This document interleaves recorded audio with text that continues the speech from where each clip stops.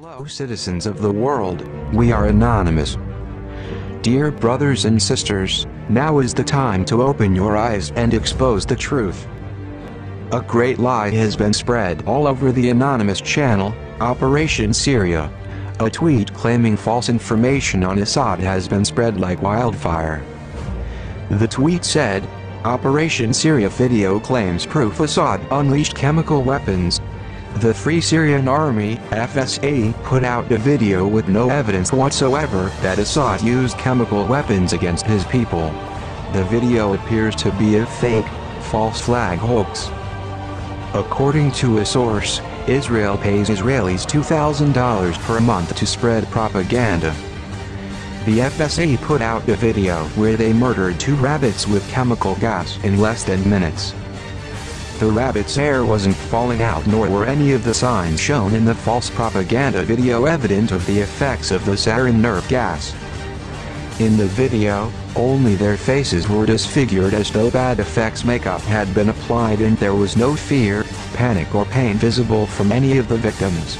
They had what looked like glue or latex on their faces. Sarin is considered a weapon of mass destruction. Sarin or GB is a colorless, odorless liquid, used as a chemical weapon due to its extreme potency as a nerve agent.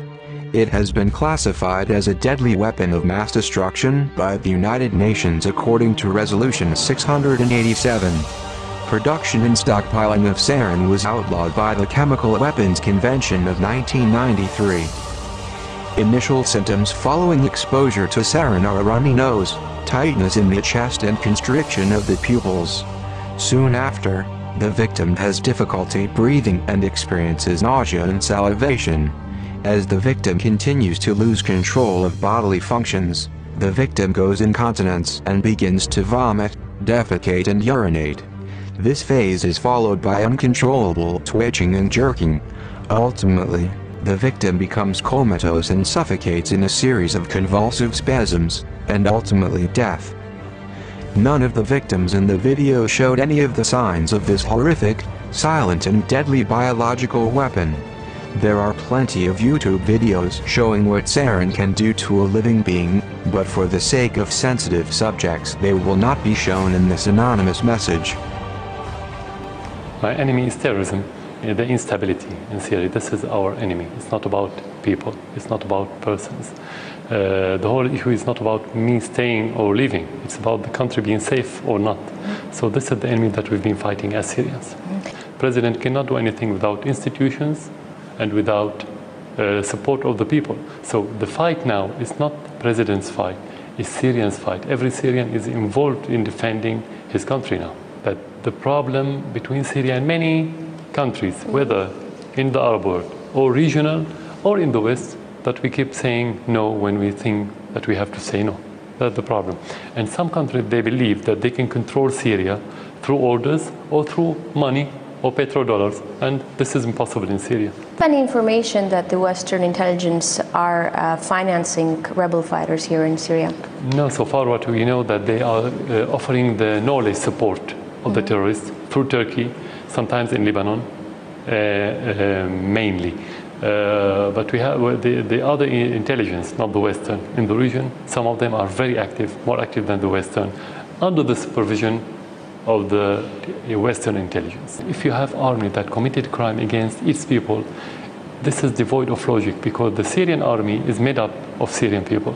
If you want to commit crime against your people, the army will divide, will disintegrate. So you cannot have strong army, unified army, while you're killing your people. Do you think a foreign invasion is imminent? I think the price of this invasion, if it's happened, is going too big, more than the whole world can afford. Because if you have problem in Syria, and we are the last stronghold of secularism and stability in the region, and coexistence, let's say, it will have a domino effect that will affect the world from the Atlantic to the Pacific. Assad is not going to kill his people. Stop being drawn into sensationalized propaganda. Do not let these evil people get away with these lies. Innocent civilians will die from your complacency. Now is the time to make a stand. Please do your own research. Stop the lies. Stop the wars. The Syrian people need its current government if it is to survive the oncoming massacre. Terrorists are nothing more than hired thugs or mercenaries created to destabilize the Syrian government. Anonymous must stand up for all those who fall victim to these Western powers and this United States terrorist program. May the screams and blood of your victims haunt you evil sadists endlessly, until the end of your days. We are Anonymous. We are Legion. We do not forgive. We do not forget. Expect us.